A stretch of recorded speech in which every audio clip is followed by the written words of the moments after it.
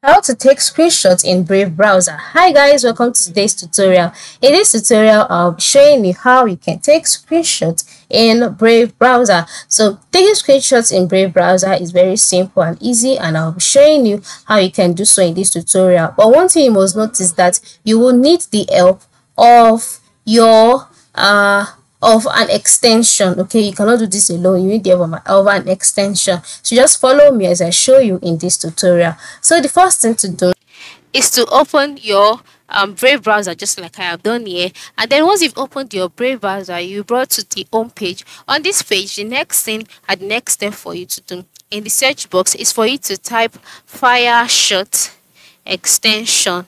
All right, or instead you can just go to the top right corner of the screen, click on the three dashes, and then in the box select extensions. When you select extensions, you'll be taken to the extensions page where you see all of your extensions, and then you see find extension and themes in the web store. Just click on web store, and then you'll be directed to the web store. Once you're in the web store, in the search bar you can now type Fireshot.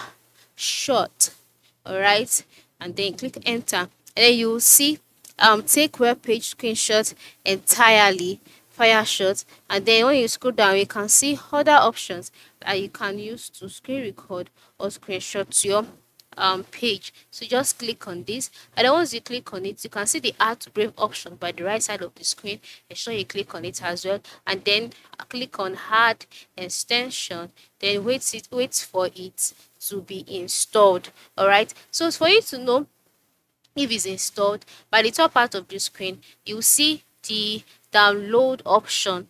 Right here you see the download option. So as it's loading, wait for it to finish loading. All right, once it's done loading, you will see the option or the display that web page screenshot entirely has been added to Brave. So you can just cancel this, and then for you to access the extension, click on the extension icon, and then you can see it here. Then you can click on this to pin the extension. Once you have it pinned, for you to screenshot a page, just click on it, and then once you click on it, it will load. Just wait for it to load.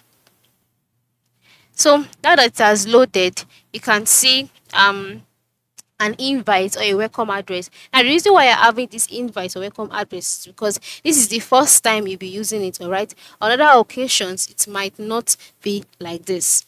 So once you see this welcome address, go back to the extension and then click on it if you want to screenshot a page. And then once you click on it, a box will be displayed. In the box you'll see the option capture entire page, visible, or you want to capture the visible part. Just select the one you want, and then once you select it, it will be captured automatically, as you can see.